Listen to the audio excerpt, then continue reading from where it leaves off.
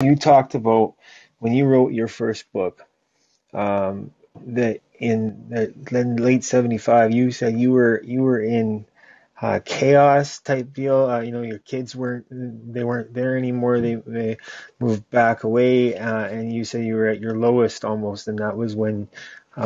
Is that accurate, or did I? Yes. Yeah. In fact, yeah, I was divorced with custody of four children.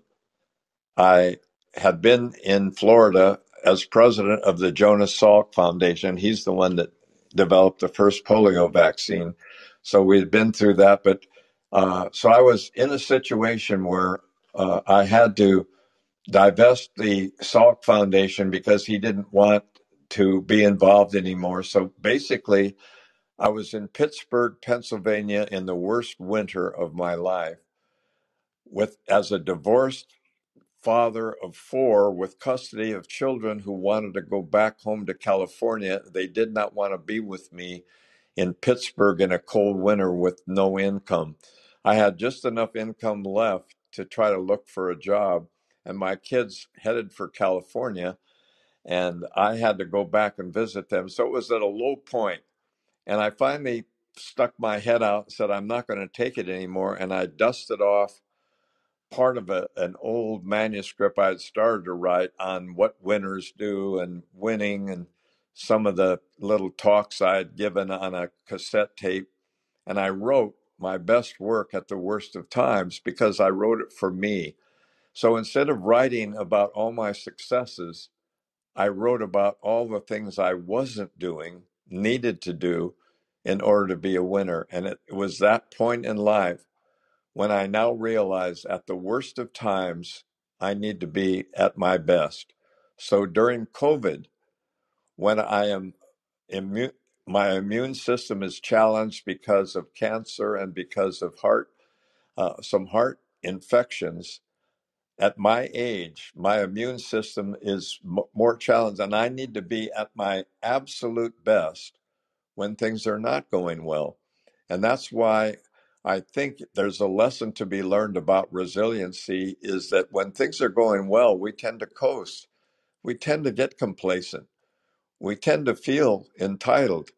And because we're here and we're where we are and things are going well, but we don't know that tomorrow might bring the roller coaster to a valley instead of a peak. And that's why my whole emphasis is shifting on being resilient, able to meet challenges, and to be at your A game. So what I'm saying is when the alarm goes off inside of you, the alarm, instead of being something that stuns you in your tracks, that frightens you to no activity, that makes you so worried about the future that you don't take action because you don't know what to do, that's the very time when you reach deep inside of yourself and bring out the best of you when you really need to, which is when you're challenged. And I think having that reservoir of resiliency is the one difference as to why people overcome failure, because failure is the fertilizer of success. Don't roll in it. It doesn't smell good.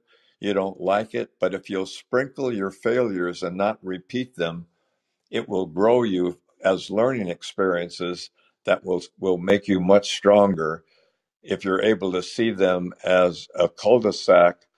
No, not a cul-de-sac, maybe a roadblock that is, and definitely not a dead end.